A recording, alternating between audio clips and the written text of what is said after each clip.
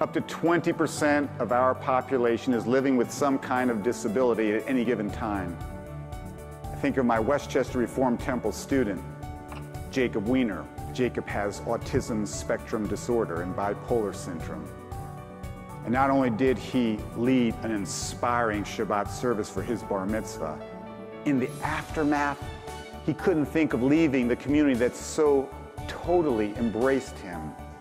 Inclusion is a lot more than changing physical structures and facilities. At Road of Shalom in New York City, a URJ incubator grant helped create inclusive new worship opportunities with room for exuberant prayer. Al tistakel bekankan ele b'mashi yesh bo. Don't look at the bottle, but look what's inside. Inside those people whom we exclude is another great gift of God.